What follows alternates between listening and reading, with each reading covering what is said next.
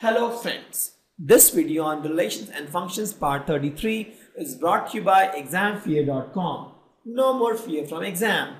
Before watching this video, please make sure that you have watched part 1 to part 32. Let's take some example. This is one easy question where there is a set S has value 1 to 3 and there is a function from S to S, that is 1 to 3 to 1 to 3. We have to find whether inverse exists. There are three scenarios. In one case you have this, other case this, and third case is this. Let's solve one by one. Let's take scenario 1 first. In scenario 1, f1 is pointing to 1, 2 is pointing to 2, and 3 is pointing to 3. This scenario, if we see, is 101. Correct? Because any numbers only one injection coming, and also onto because there is no orphan. So this is bijective because this is injective, this is surjective, and since this is injective and surjective both, it is bijective. So inverse exists for this. Inverse exists, and say yes. If inverse exists, what will do? We just flip it. So if you flip it, you will get something like this. Same thing actually you will get. If you flip it, you get same thing. You will get from 1 to 3. Flip this, you get same 1 2 3. So this is my inverse function. Second is, let's do second now. 1 2 3, and here also 1 2 3. From 1 it goes to 2, 2 it goes to 1, and 3 it goes to 1. If you see here, this guy is orphan here, so it is not onto. Also 1 has 2 injection coming in, so it is not injective also. It is not 101. It is not 101. Since it is not 101, it is not onto. Since that's why it is not invertible. So it is not invertible. We'll take third scenario. Again from S to S, it has value 1 to 3. This guy will also have value 1 to 3. F1 is equal to 3, F3 is equal to 2, and F2 is equal to 1. If you see here, there is no orphan element, so it is onto here. Also, if you see, for any numbers, there is only one injection coming in, so it is 101 also. 101 means injective, onto means surjective. Since it is both 101 and onto, it is bijective. Bijective means inverse exists. To find the inverse, just flip it up. This is 1 to 3, this is also 1 to 3. So here 1 goes to 2. So 1 will go to 2, flipped. 2 comes from 3, so 2 goes to 3 here. And 3 comes from 1, so 3 goes to 1. This is my invertible function here. Very simple. First thing, find if it is 101 and onto. If it is 101 and onto, that is bijective, inverse exists. If exists, flip it to get the inverse. If not, you can just say inverse doesn't exist. We'll take one more scenario. There is a function f defined from 1 3 4 to 1 to 5. 1 to 5. This is function g defined from 1 to 5 to 1 3. Correct? Where f1 is equal to 2. This one 1 2 is a pair. 3 5 is a pair. And 1 is equal to pointing to 2 actually. Not much. And 4 1 is a pair. Let me draw this again. 1 3 4. This is 1 2 5, and this is 1 3. 1 2 is a pair because this is a function f.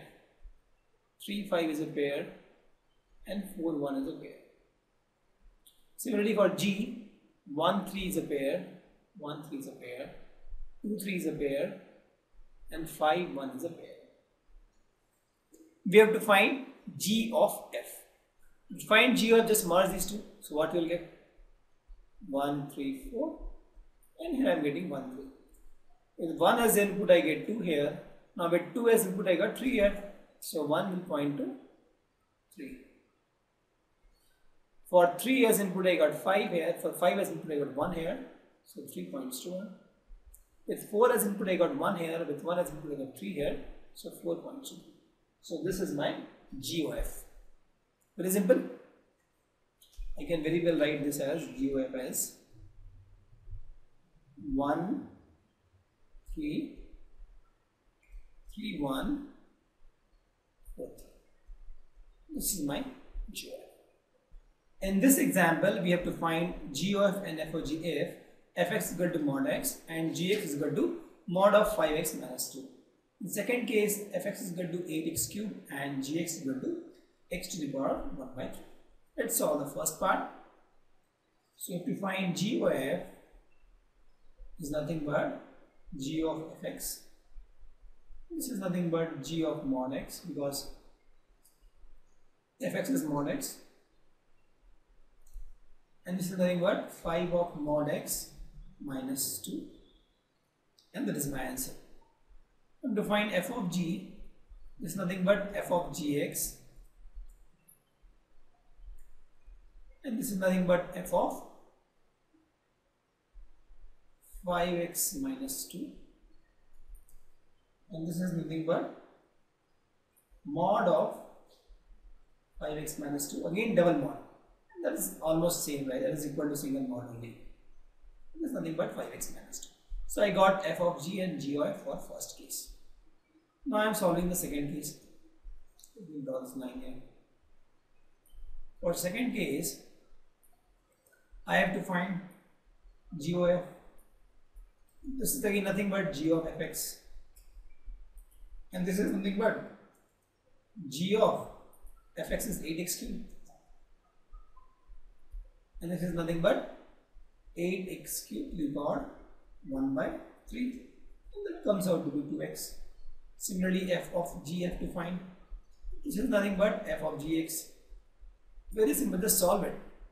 This is nothing but f of gx is nothing but x to the power 1 by 3, and this is nothing but 8 into x to the power 1 by 3 to the power 3.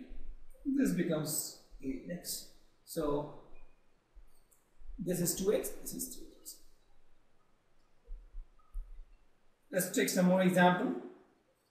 Fx is equal to 4x plus 3 by 6x minus 4, where x is not equal to 2 by 3, obviously, because if you make x equal to 2 by 3, this becomes infinite 0. So the whole thing becomes infinite. We have to prove that f of x is equal to x. We need to find the inverse of f. So let's find f of x. This is nothing but f of fx. And this is nothing but f of fx is 4x plus 3 by 6x minus 4. And this, if you solve, this will become 4 into, instead of x, I'll put this value, 4x plus 3 by 6x minus 4 plus 3 divided by 6 into 4x plus 3 by 6x minus 4 minus. That is the value. Okay. So if you solve this, I won't solve this. If you solve this, what you will get is x. Thus we can say that f of x is f of x is x. Correct?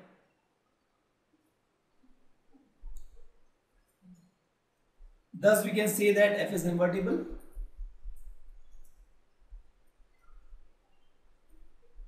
And the inverse is f itself. F inverse is f itself. Why? Because f of x is x only. Thank you. Visit examfear.com to watch free educational videos, try free online tests, get the best quality study materials, study from the best tutors and mentors, and much more. Thanks once again.